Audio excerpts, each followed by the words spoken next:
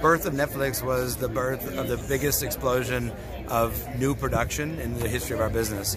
And that opens the door for a lot of great artists who otherwise wouldn't have a platform, artists who didn't know somebody. And I think the idea that more women, more people of color, more underrepresented voices happen because there are more choices is a great win for everybody. It's amazing. I mean, there were 17 Golden Globe nominations alone. Yes, we're the most nominated at the NAACP Awards coming up too. So and glad. So I think we're trying to do the best in class work across all kinds of programming.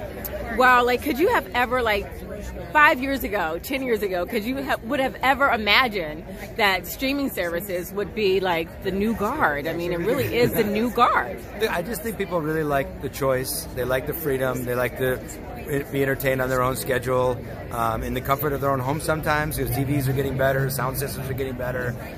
So I just think that it's just natural that if you go where the audience is, the creative community will follow. Now, do you think the audience still wants an in-house movie theater experience versus?